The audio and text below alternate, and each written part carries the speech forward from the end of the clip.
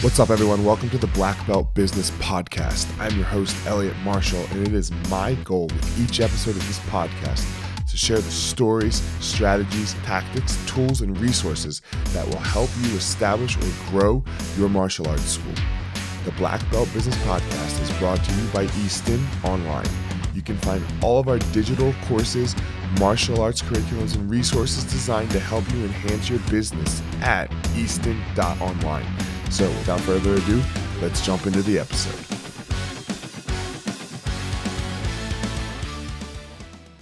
Easton.Online podcast back in a new way. What's up, fellas? What's up, Eliot? How you doing? I'm good. How are you? I'm feeling good today. Good. We're doing something new. We're doing something different. We're going to do just us for a while. As in our staff, Easton staff, the three of us, and then another one with Mike and Ian, you know, the two top dogs kind of the company. So us lowly dogs, this is where I am too these days. And then we'll also go Mike and Ian, who are all the way up at the top of the organization. And we'll just talk about the business and how we see it and how we do it, a little bit of Easton.Online, and we'll just go from there. Is that, I know it sounds good to you guys because we already talked about this in our meetings. So we're not going to disagree now. Yeah, we're not going to disagree now. So let's get to it, okay? First of all, let's just talk about meetings and the importance of them. And you guys run a lot of meetings with lower level staff, right? Like so that you can get that staff on the same page for the school and then all the schools together. And I think I'll just say, even with upper level staff, when Mike and Ian and Amal and I used to start having meetings, it was such a shit show. We would sit in the room, 50% of the time, Mike and Amal would argue. And then the other 50% of the time, we got nothing done other than writing some numbers on the board. What has meetings, first of all, have you guys ever known Easton without meetings? No. Yes, Okay. but only briefly. Okay. And Phipps? No, when I started, we were doing meetings twice a month. Twice a month. Mm-hmm. Department meetings, what kind of meetings did you start with, Phipps? Department meetings. Department meetings. And Jordan, briefly, you said for you. Well, for us, like you'll remember when you were doing those monthly instructor trainings, like back in Boulder, right? Like that was a meeting without infrastructure. Yes. Right? That was just you bringing all of the instructors in Boulder in one place and talking to us about what a skillful class was or how we needed to be. So those were the precursors to the first department meetings. Right. And I remember when that was happening, we got going and then Mike put a stop to it because we were getting ready to roll out the new company meeting structure. Right. So right around the time that I started working with Easton and coaching for Easton, we were on the cusp of transitioning to a formally structured meeting process. Okay. And you guys, Jordan, you're the GM of Longmont. Phipps, you're the DH at Longmont. And we opened that school a month before the pandemic. 2 months. 2 months exactly before. 2 months before we closed. So January our doors. 20th. No, January 13th. Yeah. We opened and we hung that sign on the door March 13th. And it was a Friday. Right. Yeah. It was Friday the 13th. Yeah. Oh, yeah. It was prophetic. Oh, yeah. It was Friday the 13th. I remember. I drank a lot that night. Yeah. So Reasonable. reasonable. What do you think? How do you structure your meetings, first of all? Right. And then what do you think they give? Can I talk about this? And then you jump in. So, like looking at this from the top down. So as a general manager, we have a weekly meeting with all of the general managers. Okay. So all 7 of the schools, all the GMs, we meet once a week for 90 minutes. And that's valuable. That's valuable. So if anybody has multiple schools, making sure that the leaders of the schools, the general managers, can meet, commiserate, if for no other reason than to commiserate about what's going on. That's really important, having that sounding board. But also just sharing best practices, sharing knowledge back and forth. GM meeting's important. So now we can go down to the school level, right? So each department, the structure that we've ultimately settled on, and we've tried a lot of different cadence and rhythms and frequencies, so on and so forth. The structure that we've settled on is now we have a monthly department meeting for each department. So like Phipps, he runs the monthly Muay Thai meeting. There's a monthly kids department meeting, which includes jiu-jitsu and kids Muay Thai. But as the kids Muay Thai program grows, those will probably be separate.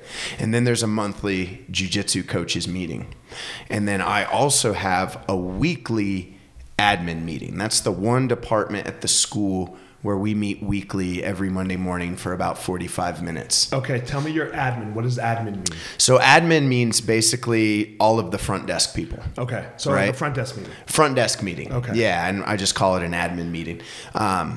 And the reason we have that weekly is because that is one area of the school where there's so much going on week to week. And we need to check in on numbers. We need to check in on close ratios, cancellations, suspensions, see if we can spot trends, look at attendance, what's going on. So it's really the one meeting a week where we're really diving into the backbone of the processes that run the academy and making sure everything's going well.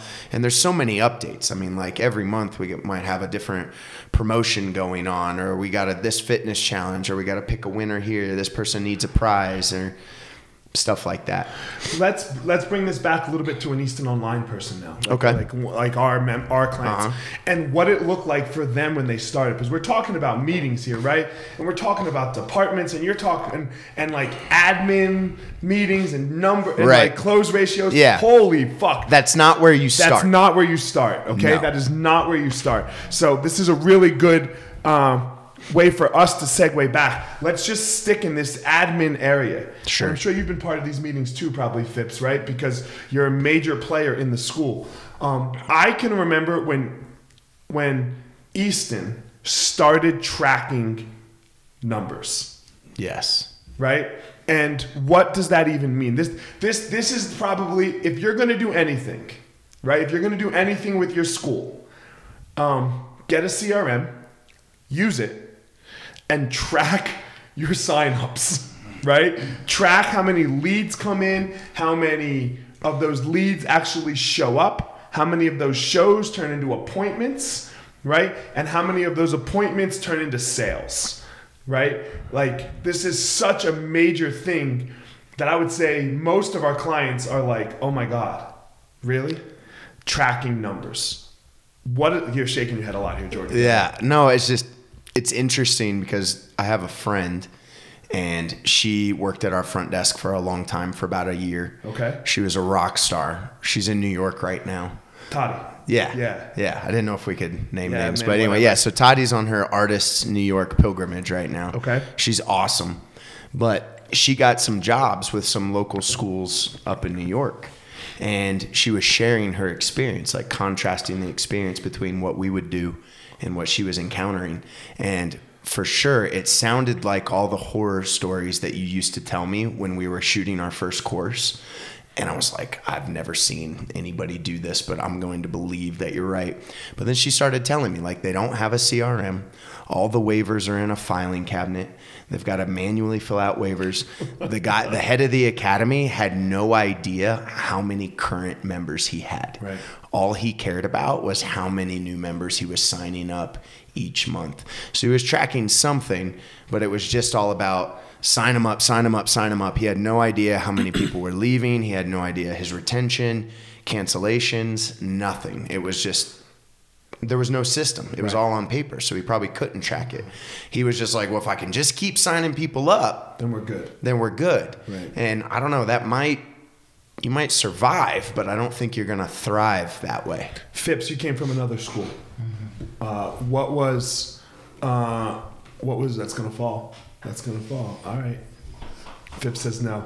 Don't worry Phipps about says it. no. Don't worry about it. What was that school like? What was it like compared to Easton? Just as far as that side of things for you, from what you could see. For sure.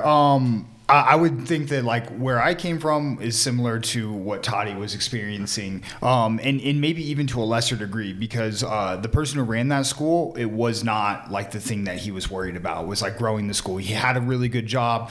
He made good money. And so for him, he just wanted a place to teach jiu-jitsu and to get training partners, to build training partners. And so there was no emphasis on the back end as far as building numbers, crafting experience. And it's a great school to train at, and like you feel close to everyone, but it's not the same focus on the business aspect. And I can almost guarantee the numbers aren't being tracked and like used to inform decisions moving forward, right? We're not worried about like the retention rates in this month and that changing our approach, because there's no approach to it. Right.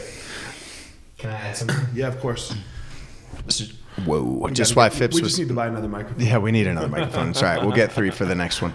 I think of that phrase, what gets measured gets managed. Right. And I think about myself in the academy and how many times I realize how hard it is to see the water you're swimming in. Like, you might live in your academy day in, day out, and you might think you have your thumb on the pulse. And that's very important. Like, you can't just keep your thumb on the pulse of your school by looking at the numbers, but you can't keep your thumb on the pulse either by just being there, right? Because it's very subjective when you're in the academy.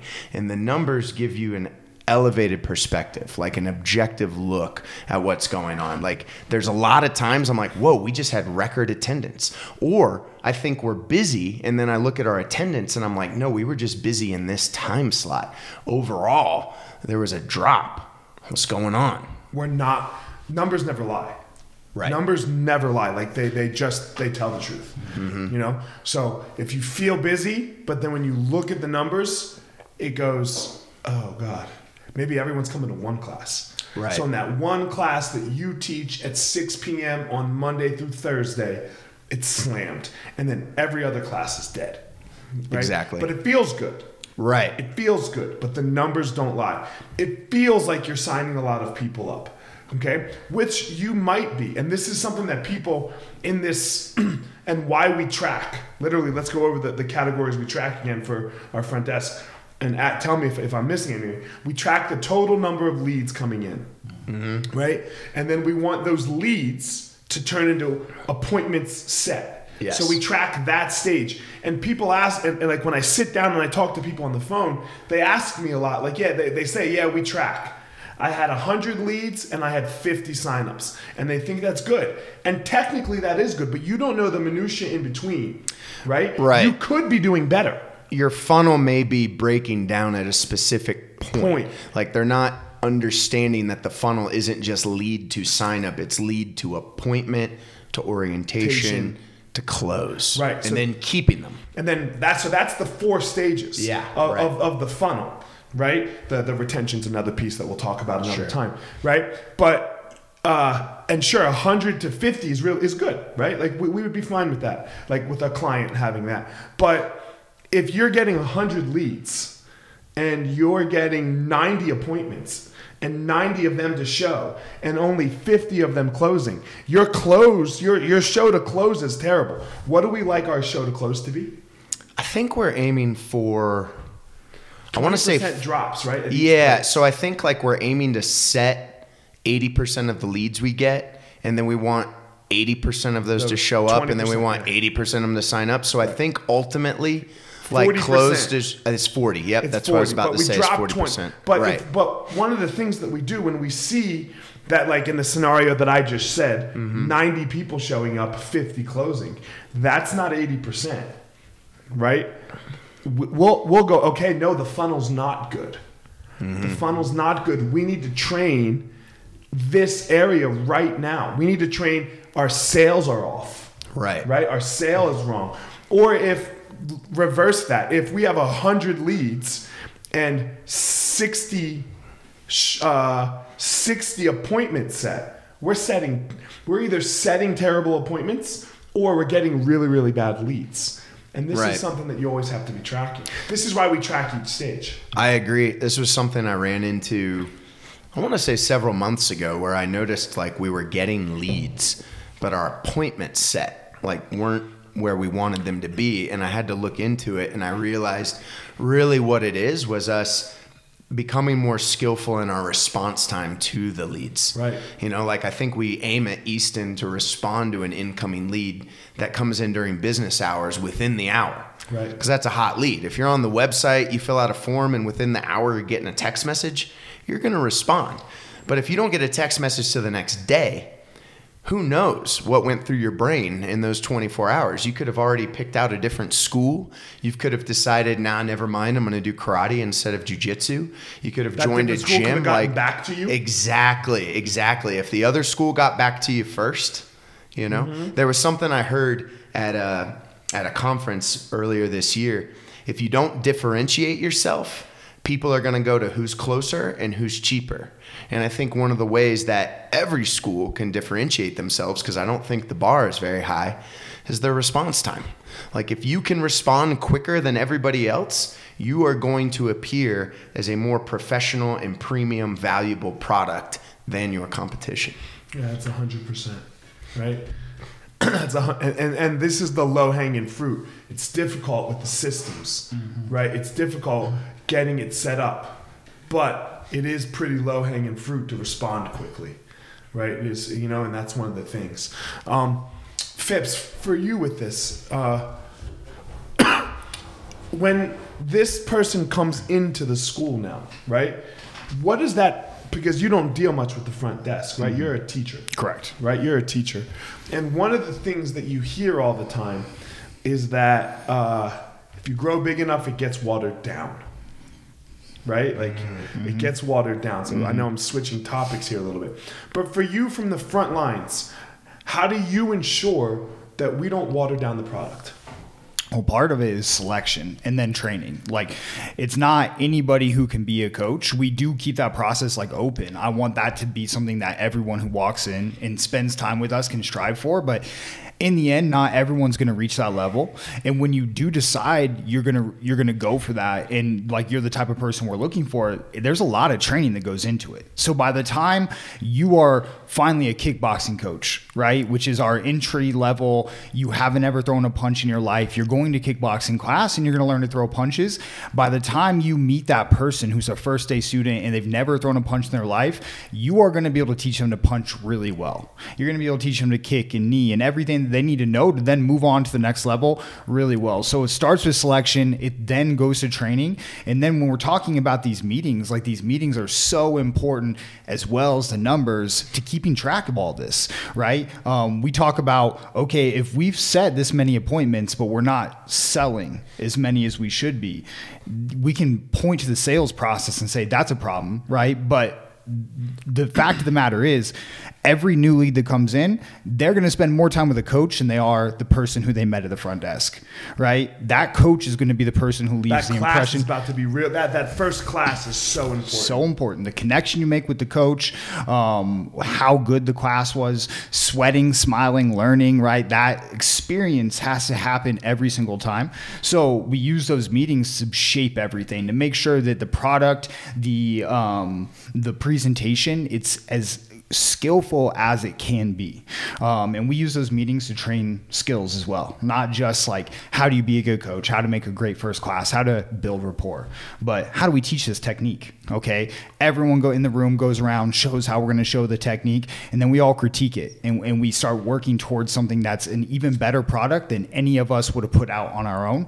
It's a team effort. The meetings are important. The training's important, and the right people are important as well. How did y'all do this during COVID? Because like you had no rapport built, right? Like like these meetings, like you're hiring people, like you two got it, you know, because you love Easton and you started filming with, you know, like you really came on at that point.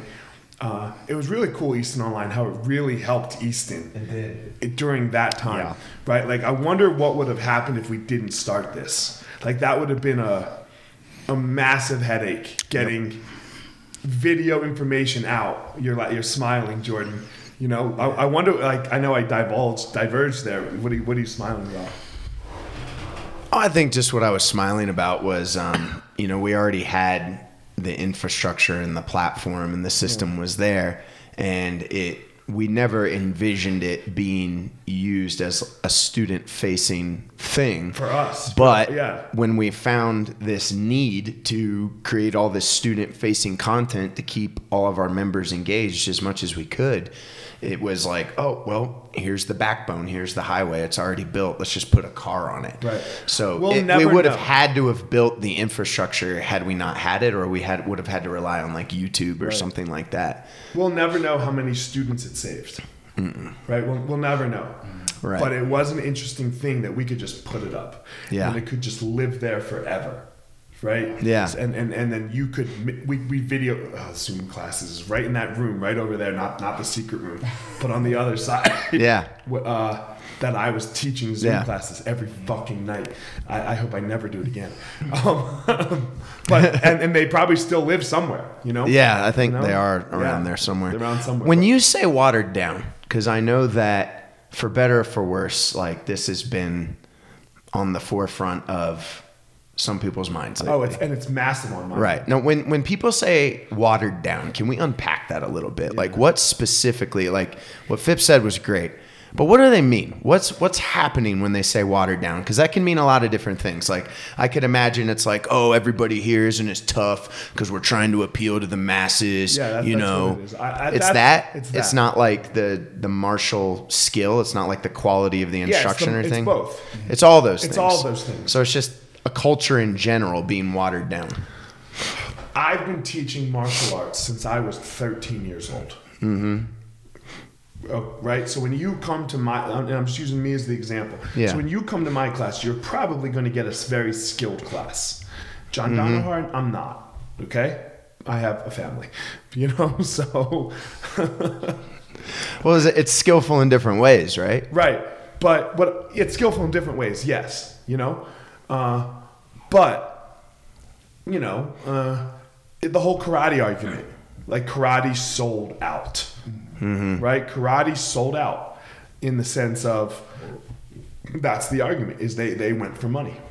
You know, like a lot of karate schools went for money. And do I think it's eventually going to happen for jiu-jitsu? Probably. You know, I think it's probably already happening. How do we prevent it? Like that's what I mean by watered down. Like Yeah. we're gonna look. I live a good life, right? I live a really Yeah. comfortable life, and now Mike does, and now Ian does. So we've gone from me and Amal as the owners to even one more layer down. That lives a very comfortable life. The next goal is one more layer down, right? Like, and if you've been paying attention, we'll get there, right? Like we'll definitely get there. The GM level, Sure. you know, and then the DH level. Like what? I don't know about the DH. Can't like that's still too low of a position, I think, to be like super comfortable.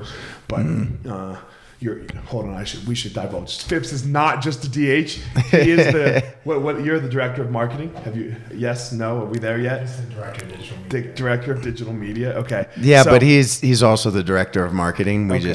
He doesn't haven't- officially have the title. He hasn't been anointed. Okay. It'll happen one day. Mike won't let that go yet. Got it.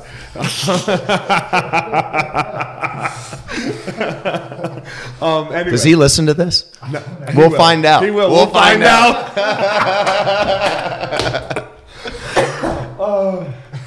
So anyway, so if you've been paying attention, you've seen like, and it takes time, obviously, but that's the watered down that I'm talking about. You guys are just going to try to get people paid, make Yeah. money. Yeah. And sure, we make fucking money. I'm not going to say we don't make money. You look like you want to answer that. Yeah, go. Yeah, I wanted to. I have something to say too. I understand where this idea would come from. How can you have this many members or this many students and not water down a product? But we still have people quit and leave our academies all the time because there's I don't want to say they're lacking toughness, but classes are too tough. They're getting beat up. We do more to take care of people, but it's not like everyone walks into the academy and stays for 10 years and gets their black belt. Like we're not handing them out, and it's still a tough sport. Every single time you walk into our classes, if you're going to be there for randori, you're going to have some tough rolls. You're going to be tired. You're going to be sore afterwards. So I think that one thing that happens is people see the amount of students we have and they assume we can't have that many students and still be teaching good martial arts because we've watered down the product. But I would say what is happening more realistically is people are making it tougher than I would say it has to be. You're carrying this idea of toughness into your academy, which is built on just a whole history of ideas that don't necessarily equate to actual toughness. And you're saying this is the line in the sand, and if you can't deal with, you know, our level of toughness, then this just isn't for you. I would say that if you put our blue belts against other schools' blue belts, even when they're quote unquote tough schools, we'll do fine. We'll do fine. We might not win every match. We're going to do fine. And it's the same all the way up. So we're creating strong martial artists, but we're also doing it in a way that's a little bit more focused on the experience of the students outside of just toughness, outside of just building toughness. Yeah, no, I think I'll expand on that, on basically what you just said. Like, I think about the different extremes that jiu-jitsu schools can go, and I don't think there's one correct way to do it. Like, I think about Daisy Fresh, and I've only watched like one of those episodes online. I'm pretty detached from the internet, but you know, I see these videos on Flow Grappling of these schools where it's 120 degrees in there. They're in an old laundromat. And I mean, it's just a bunch of world champion level killers murdering each other day in, day out. That school's not going to get very big, right? No, it can't. It's not going to be. And so I think first and foremost, it's like when you say watered down, well, like I think there's an argument to be made that school is watered down. Because they're only focusing on one variable that I think that is important to grow a good culture. But they may not want that. They may have a different kind of culture. Let me back up. And you're not hating on that. No, I'm not hating on that. It's just a choice, right? But where I think Easton chooses differently from some other schools is, and I think this quote is attributed to Amal, I'm hearing it, you know, secondhand, is you can raise just as many lions on a farm as you can sheep. Right? Like when Phipps and I train together, we know what's happening, you know, and I've heard you talk about this before. Like I train much differently with Phipps than I do a 120-pound female, right? But I also think that, you know, I remember during the pandemic when we were all limited to like a handful of training partners, right? And I remember the first couple of sessions with those training partners where we were just trying to kill each other every round. It got real old real fucking quick. Like it sucked. There was no fun in it. I was like, man, this is, if I have to do this every time when I can only train 2 days a week with these 4 people, this is really going to blow. And that really opened up my mind to realizing that, man, if you want to grow some flowers, you got to play in the mud and you got to be willing to make some mistakes, right? You got to keep it playful. You got to keep that learning curve steep. So I think there's a variable to becoming skilled at jiu-jitsu where you have to be willing to keep it playful and get beat up. And I think that type of rolling, which we encourage in Longmont a lot and Easton encourages a lot, really fosters skill development, and you develop a lot of high-level technical individuals. Now, I won't speak for everybody else, but I will say this. When we started the Longmont Academy, I remember our first randori, right? And I'm still a purple belt, but I remember standing in the line. It was me at the top of the line, and then there were 6 2-stripe white belts, right? Like that was it. That was our randori, right? And I went on a feeding frenzy. Like it was beyond out of line. Like I was beating the crap out of all of them, right? And then I realized, man, I need to keep it playful. I need to let them beat me up. I need to work on new moves. And there is something to be said when you're training in a room full of beginners, you can pretty much do what you want and you can work on a lot of new skills, right? And I think that's an important part of the equation is you need to have a type of training where you're fostering skill development and building people up and building yourselves up. But for a long time, that's all our academy was a lot of beginners. There weren't a lot of higher belts. You know, I've always had Phipps and some of the other more experienced coaches to challenge me, and iron sharpens iron and help me grow. But especially over the last year, I realized as I was going out and competing that I was missing part of the equation. Like I wasn't training enough with people who could beat the shit out of me, you know, like make me feel, we've all felt it. You were getting training with people worse than you and on your level. Yeah. Like you guys, right. One of you might be better. I don't know who is, but it's still on the level, right? I think he's better, Right. but I think he's more talented. Either way, it's still on the level, right? Yeah, it's, right. It's within exactly. That you're both disagreeing, right? When we say Eliot, of the three of us, who's better? We're not arguing this, right? Like I'm better. Yeah. You know. So, right. That would so be a different podcast. Yeah. So and when that's what we mean by you're missing one of the steps. Yeah. You weren't getting I need to go train with the black belts. Right. I think it takes 3 people to be the best you can be. You need somebody that you can beat up / teach. Mm-hmm. You need somebody that's going to challenge you. That's your sharpening stone. And you need somebody that can teach you / beat you up. Right. And I think if you want to have the most successful jiu-jitsu culture, the most successful jiu-jitsu academy that you have, you need all of those ingredients. You need all of those people, right? And if you can build that kind of farm with those kind of lions and those kind of sheep, and this isn't, when we use the word sheep, it's just for lack of a better, skillful, more term, right? Yeah. We're not saying that they're sheeple or something like that. Let's not go down there. But I think that if you can focus on that, and if you can focus on what the group can accomplish together versus an individual, right? Like, I think that when you can get everybody rowing in the same direction, when they all understand what the culture is supposed to be, you know, we always want our students to be able to train with everybody. I want the black belt world champion savage killer to be able to train with the new 50-year-old 120-pound female or 120-pound male. Right. Doesn't have to be female. Right. And can train with everybody skillfully and knows how they need to train with each person.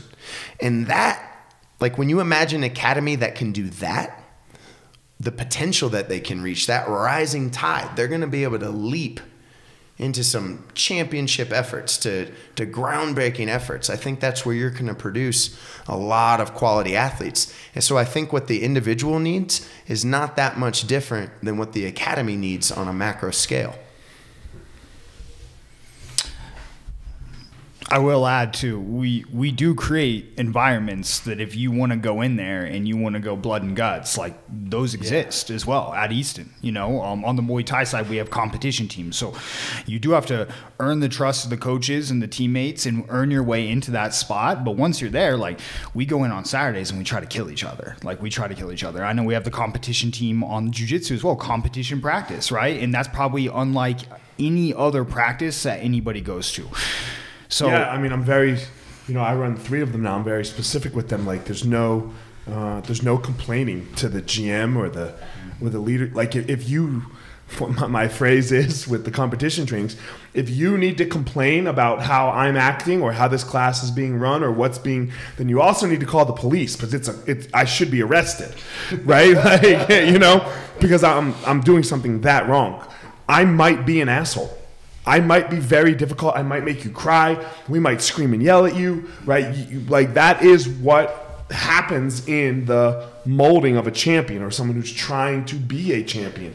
So I think you can have all of it, right? But I think the important thing is that those people need to be able to train with everybody still. Mm-hmm. They need to know where they're at, They need to know. And sometimes they need to be reminded.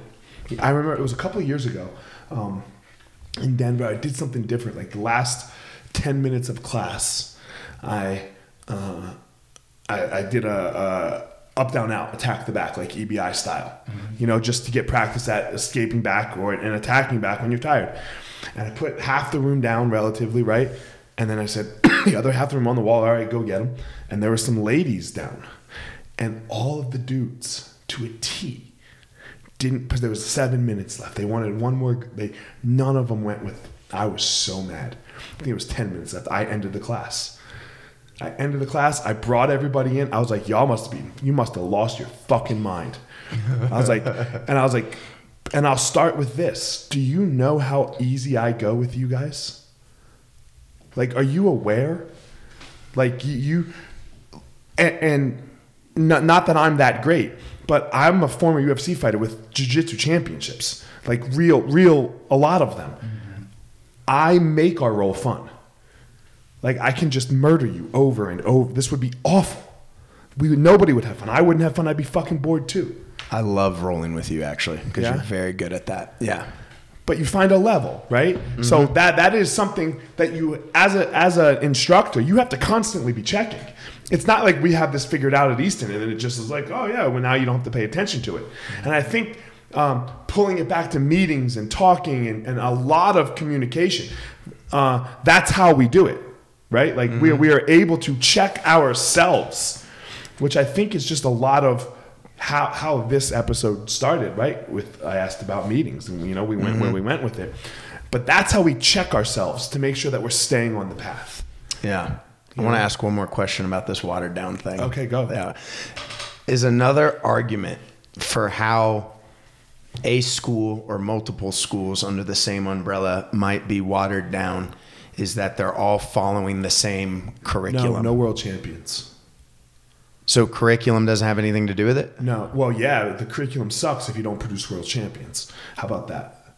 Oh, that's what people say? Yeah, that there's not a world champion. Oh. That would be a watered down thing. I mean, there's a lot of most schools. Every most schools are watered down. Right. 99% of them. Well, most of the world all of the world champions come from 10 schools, more or less. Very rarely does a world champion come from not Alliance, Gracie Baja, Checkmat, Atos, AOJ. Dream Art now, which is a break off. There's some break off schools. Dream Art? Yeah, it's a break off of Checkmat, I believe. Oh, really? Zenith. Okay. But so they all come from a couple of hubs on the Nogi side. The Donaher guys. Mm-hmm. So no one's really broken through that. Interesting. No one's really broken through the world, like the adult black belt world champion. Right. So, we'll see. Just seems like you would have a higher likelihood of creating an environment that it will produce a champion if you can get everyone rowing in the same direction. Right. Like if the stylistic choices, if individual expression of jiu-jitsu is too varied, then it's like you don't have quite the iron sharpening iron effect.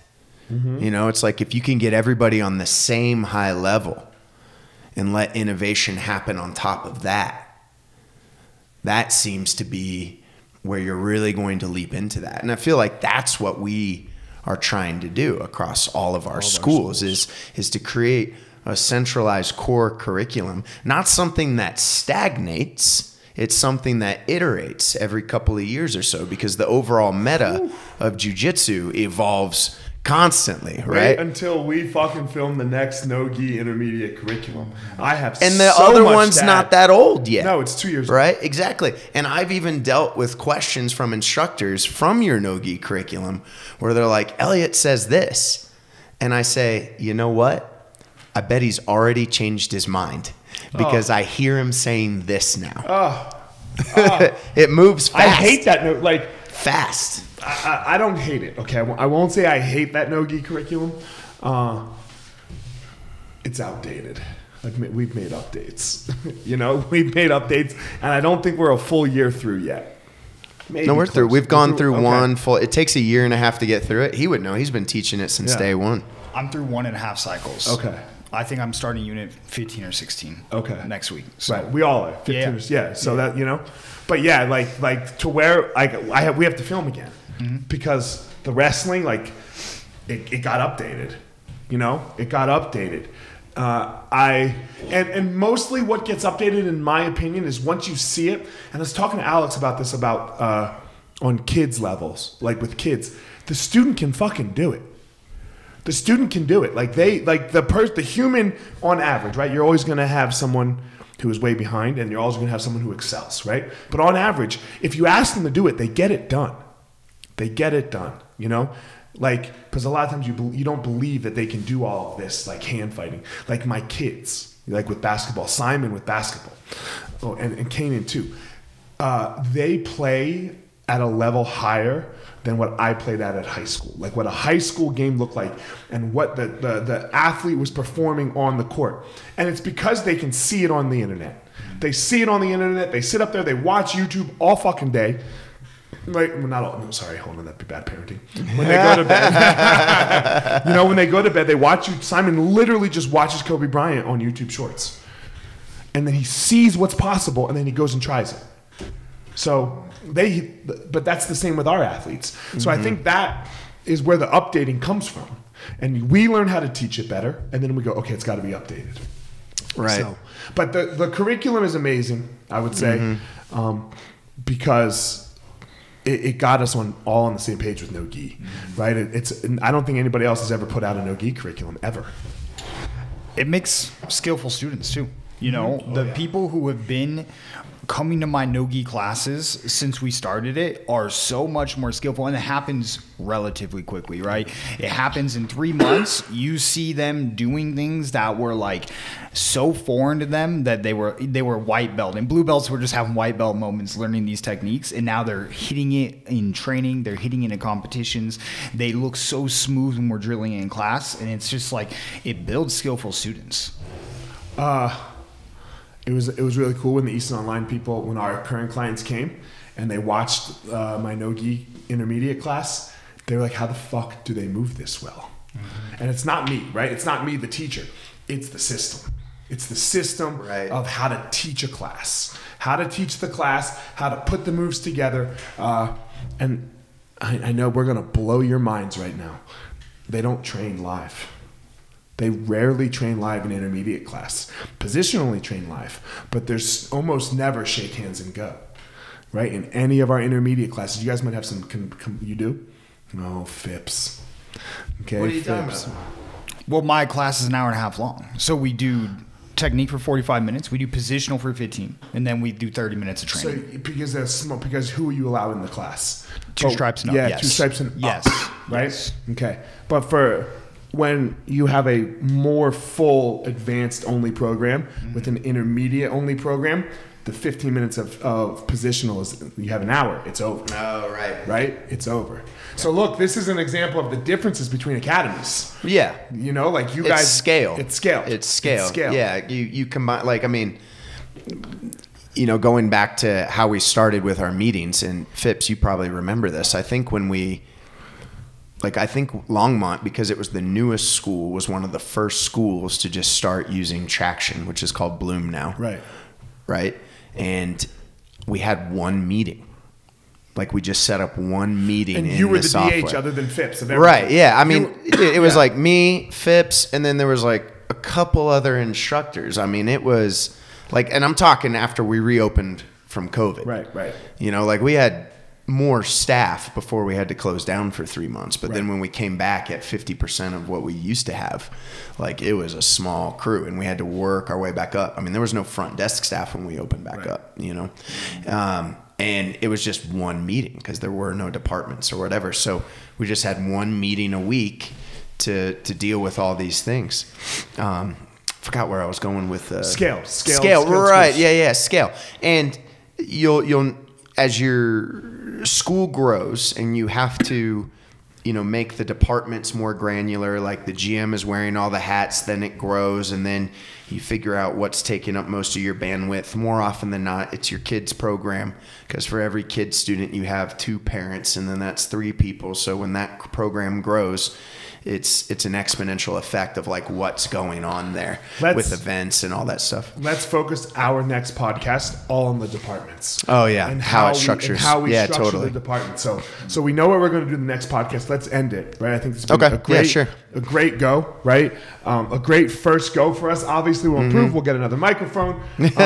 My egg shit. Another camera. You know, another camera. My egg shit on the foam on the ceiling, so the echo will be better. So we're going to fix that. But this is how the podcast is going to roll for a while. Look, our website, Easton.Online, is up and running, and it is very specific about our offers. If you are interested in any of this, any whatsoever, go there. We have some freebies on the website, and we also have this intro pack, right? I met with our guy. He's going to change the name of that, by the way. He says it's terrible. All right, there we go. So we're learning and growing. Yeah, it's okay. I was like, we suck. Whatever. Like this isn't. We teach martial arts. That's what we do, So he's going to change the name of it. But there is a starter intro pack with 10 videos on there, right? Maybe the 10 most important lessons that we have for you guys. It's $99, right? There's probably, there's an easy $1,000 worth of information on that, on all of that, yeah, right? Absolutely. But go get it. Go grab it. If you are interested in any of this, reach out to us. You're not on the internet anymore. Are you on the internet, Phipps? Where are you? _Mike P at Instagram. D or the? The. T-H-E. T-H. The Ferocious _Mike P on Instagram. I'm Fire Marshal 205. We are Easton.Online. So anywhere you want to go, hit us up. Don't try to talk to Jordan. And we'll try to point you in the right direction, even if it's just a question, right? Even if it's just a question, we're down to answer. So we're glad to be back. The next podcast is going to be with Mike and Ian, and then we'll be back. We're going to talk about departments. So it's going to be us focused. If you have a question that you want to hear us discuss, hit us up as well. We'll discuss it on the podcast. So that's it, fellas. Good podcast. Let's go. Everyone, have a great day.